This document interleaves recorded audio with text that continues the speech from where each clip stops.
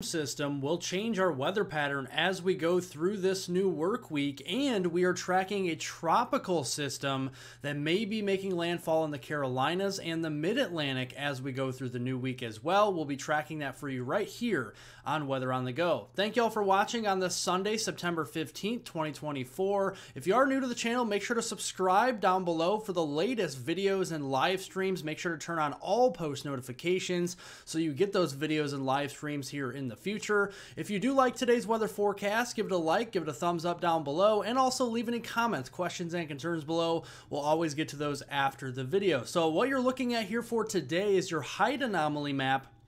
And simply just to break it down for you, the blue is a lower pressure and usually a more unsettled weather. The reds and oranges are higher pressure and usually more quieter weather. So you can definitely see we have a high pressure system up here in eastern Canada today. That's bringing quieter weather and warmer temperatures up here as we go through today. We have cooler temperatures to the west, but more unsettled weather moving into the west coast today. And then we have more unsettled weather down here continuing across the southeast. Let's look at our temperatures. We started off with this morning, and we started off very nice across the upper Midwest, Great Lakes, and the Northeast, 50s and 60s. So any church services you attended today, any errands you had to run here on your Sunday morning were very nice out there with a refreshing air mass. Even the higher elevations of the Rockies back into Montana, Wyoming, into western Colorado, we woke up to temperatures into the 30s and 40s in those higher elevations, and near the Gulf Coast, temperatures were a bit warmer into the 70s. Now this afternoon comes around and we're going to be warming up the ground, so we're going to have those temperatures rise well into the 80s, some 90s out there as we go into the afternoon. The hottest of temperatures will be in the central and the southern plains, or over here in the desert southwest this afternoon with those 90s. Let's look at precipitation through today. Very quiet across most of the country. We have some unsettled weather, like we said, with that low pressure trough across the west coast, bringing some showers to the Pacific Northwest, and we're not complaining. It's pretty dry up there. And then across portions of the southeast, we are actually seeing some moderate to heavy rain showers and storms that continue in that narrow swath across portions of Mississippi and into Alabama, and that's going to be adding up there. So eastern Arkansas, Mississippi, southwestern Alabama here, and far western Florida, we could be seeing potentially another inch and a half of rainfall over the next 24 hours. This goes all the way through your Monday morning commute, and this could lead to the potential for some flash flooding. We have a marginal to slight risk for flash flooding, especially around the Jackson metro area there into Mississippi, down into Mobile, Alabama. So we'll be keeping a very close eye on that as we go through today. Now let's look here at the tropics, because the National Hurricane Center in Miami, Florida is tracking a system that has a 50-50 shot at developing and taking tropical characteristics right off the Carolina coast here. And this has continued to have a 50% chance of development over the past couple of days. And you can see a stronger low pressure system right off the coast of the Carolinas, literally 50, maybe 100 miles east of Myrtle Beach as we go into the day on Monday. It's going to be eastern loaded, so we're going to have onshore flow across portions of North Carolina and Virginia, and we're going to see a lot of that heavy rain swath on the eastern side of this system. And you can see as we go into Tuesday, this system's going to move up into North Carolina and Virginia. That's where we're going to see the heaviest of rains, and it's nice to see also some decent rains, soaking rains into the Charleston, West Virginia area, and maybe the Parkersburg area there into West Virginia as well. And that continues with some sparse moisture moving up toward New York City, Long Island, Trenton, and even into the Hartford area, into Connecticut as we go into Wednesday.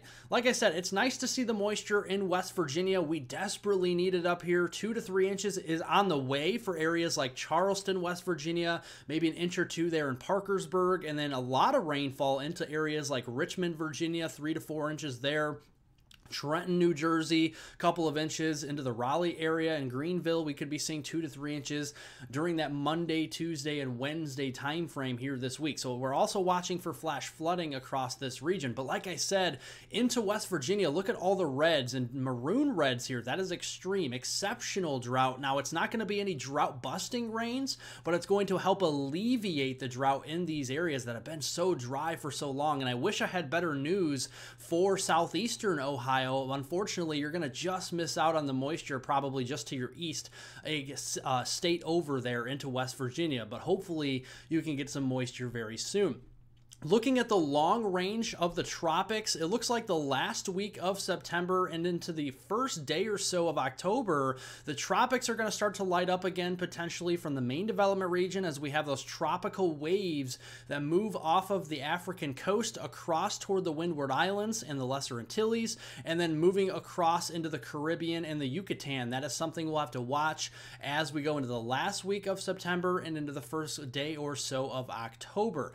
Now, looking at the weather pattern across North America and more so the lower 48 here as we go into the new work week, we have a classic trough across the desert Southwest. Now, this trough is actually going to be bringing us a lot of those cooler temperature anomalies for the Reno area, for Las Vegas, San Diego, and Los Angeles. Even Phoenix going to be below normal as we go through that 5-day work week here this week. And how much below normal? Well, 25, 30 degrees below normal will be our temperatures for this time of year out there. And then we have the warmer conditions, especially up there into Manitoba, Ontario, and Western Quebec, Canada. That's where we're going to be seeing temperatures 20, 30 degrees above normal there, but that will also trickle down into the upper Midwest and the Plain states as we go through the week.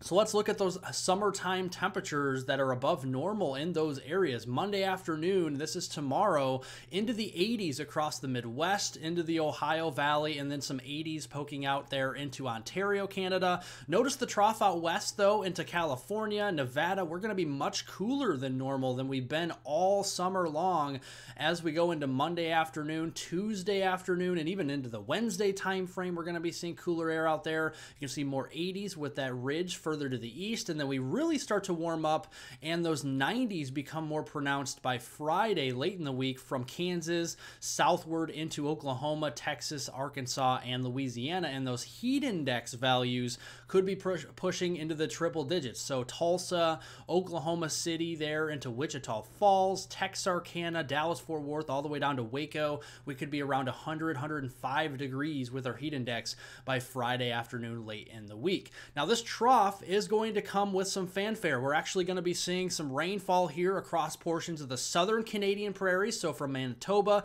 down into Saskatchewan, especially southern Saskatchewan, southern Alberta, and then more so here into western and central Montana. And that's an area, again, that needs the moisture. So we're going to watch this low pressure develop out here to the west on Monday, and then that's going to get a little bit stronger. 998 millibar low. Remember, the lower the number of the pressure, the lower the pressure is and the stronger the system will be. So we're going to have a stronger low pressure system there on the Wyoming and Montana state line as we go into Tuesday. Nice moisture there behind that into Montana. Very dry areas, but we also have to watch the signal for severe weather. We have a marginal risk. This is a level 1 out of 5 on the risk scale from northwest Minnesota into eastern North Dakota, and then an unusual area for severe weather, but over here into northeastern Nevada, Utah, and down into portions of the Four Corners region. We'll have to keep an eye on that for Monday. And then from the southern Canadian prairies all the way down here into New Mexico, the Western Plains and the Front Range in Colorado and Eastern Colorado, we're going to have to watch out for that marginal risk level 1 out of 5 for severe weather as we go into Tuesday. Wednesday comes along, even stronger low. It's occluding up here in southern Saskatchewan. Very nice moisture feed into Saskatchewan, southern Alberta, and even western central portions of Montana. And then as we go into Thursday, a lot of that moisture kind of dries up as it moves into southern Canada. And then finally by Friday, most of the country looks to remain dry as we end the work week. So here are the rainfall totals during that 5-day period between Monday tomorrow on September 16th through Friday late in the week on September 20th. Heaviest of the rains from Manitoba down into southern Saskatchewan, southern Alberta, and western and central Montana. Those areas could be adding up the moisture 1, 2, 3 inches worth, and then some possible moisture here across the upper Midwest, northern and central plains as we go through the week as well. So thank you all for watching. Make sure to subscribe to the channel for the latest weather information right at your fingertips, whether it's a video or a live stream. Make sure all post notifications are turned on for any videos, live streams that I do here in the future. We are getting very close to 100,000 subscribers, so make sure to subscribe and help out. Make sure to press the like button, the thumbs up button down below. It also helps out in a big way. Leave any comments, questions, and concerns below. We'll always get to those after the video. And I hope everyone has a wonderful rest of their weekend out there.